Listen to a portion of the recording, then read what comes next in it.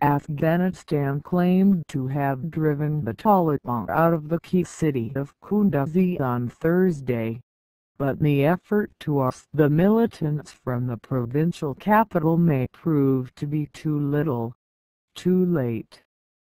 The basics Kunduz was the first city to fall into Taliban hands since the U.S.-led invasion in 2001, and the battle to retake it couldn't have come at a worse time for the Afghan and American administrations.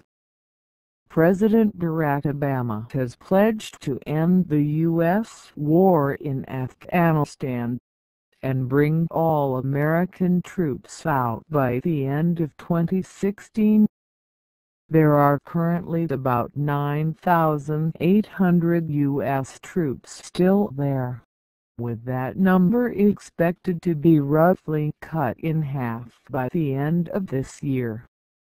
It's a real psychological blow, and at the same time it's a boost to the Taliban. However, there are rumblings in Washington that the plan should be revised, and the fall of Kunduz has added impetus to that argument.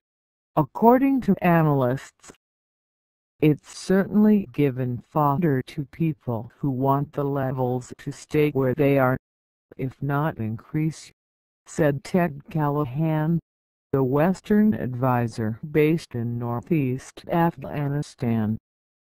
It undermined the administration's narrative that Afghanistan has progressed to a point where it's capable of standing without, or with a bare minimum, of U.S. support. With the top U.S. commander in Afghanistan expected to testify in Washington next week, and it appears almost certain that Kunduz will be cited in questioning over whether planned troop levels should be adjusted.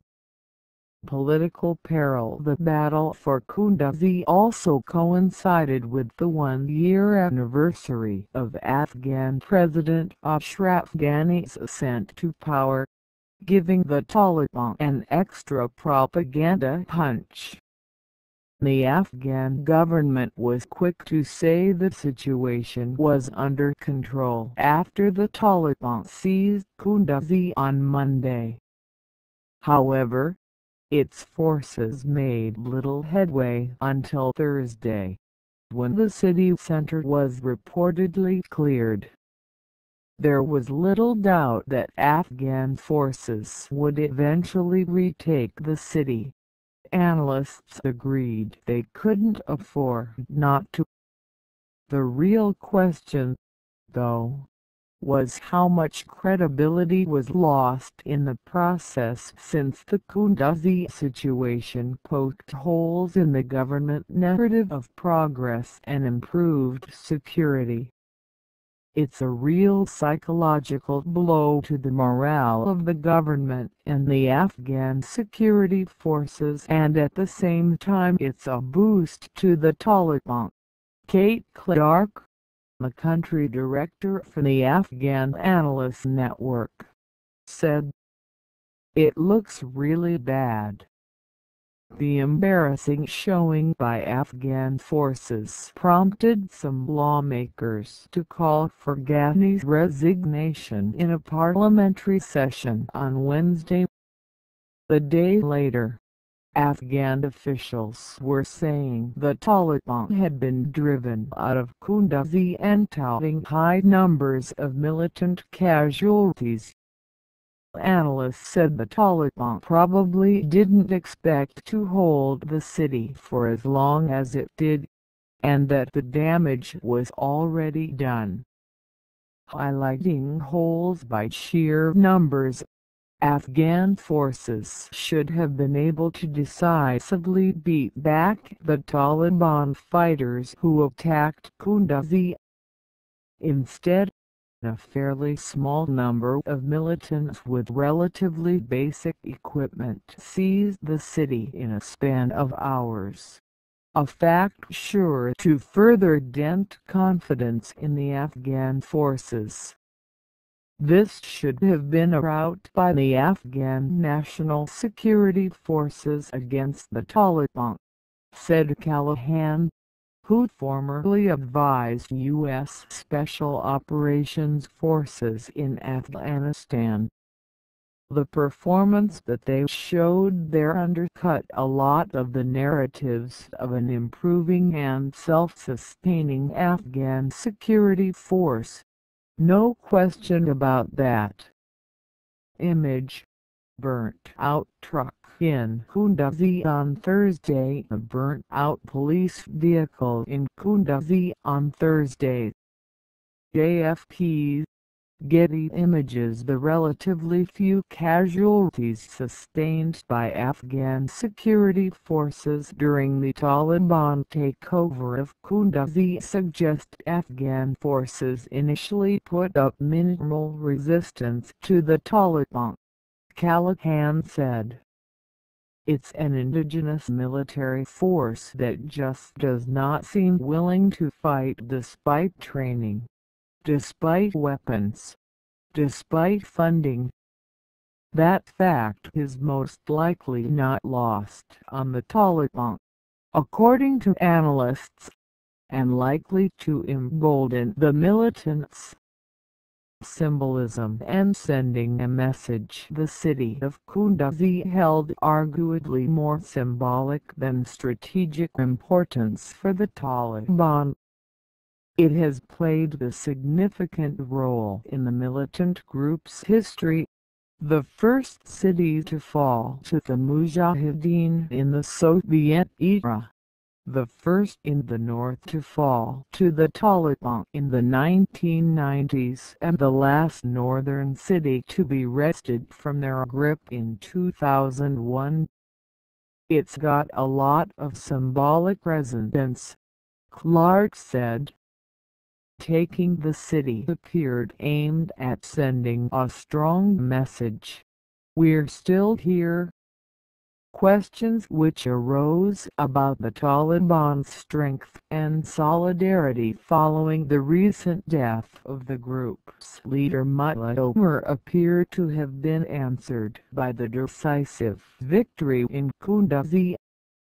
Facebook, Twitter, Google Plus embed Afghanistan officials say Taliban leader Mullah Omar is dead. 110 Everyone was predicting that the Taliban were going to fall apart with the death of Mullah Omar, but actually they're looking like a much stronger and more cohesive side, Clark said. Kunduz's capture highlighted that the Taliban remain a force to be reckoned with, and a potentially more dangerous one than in recent years. Taliban tactics have been shifting since 2001, going from infantry-style fighting to greater reliance on ambushes and roadside bombs. The fall of Kunduz solidifies a shift back towards conventional fighting and urban warfare. Why Kunduz? The city. You rob banks because that's where the gold is, Callahan said. If you're the Taliban, you go for major population centers. Image.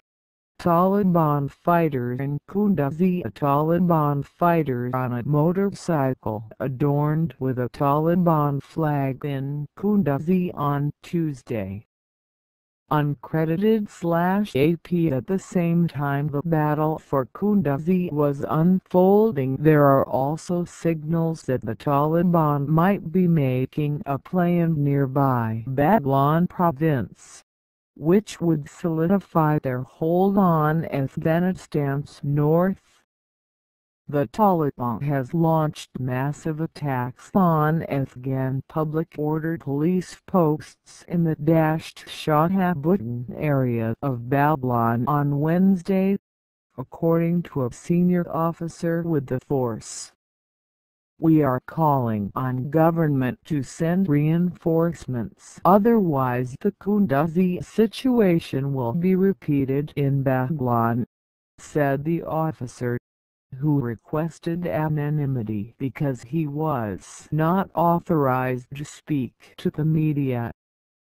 Geopolitical implications. The initial victory and Taliban confidence boost could have farther-reaching implications, and Western governments should take notice. "What happens in Afghanistan doesn't stay in Afghanistan," Callahan said, pointing to the period before 9/11. "We kind of thought we could leave the Taliban alone, and that didn't work out." Image. Posters destroyed by Taliban fighters in Kunduz. Residents stand near political posters which were destroyed by Taliban fighters in Kunduz. AP first.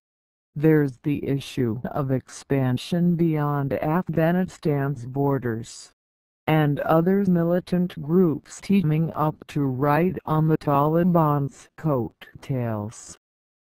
It'd be very hard to keep these groups from pressing on and not just being content with taking parts of Afghanistan," Callahan said.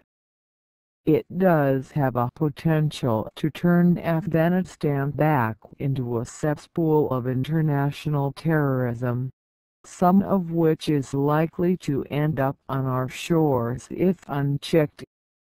There's also a more immediate concern for the West. Afghans already make up large numbers in the river of refugees which has overwhelmed Europe.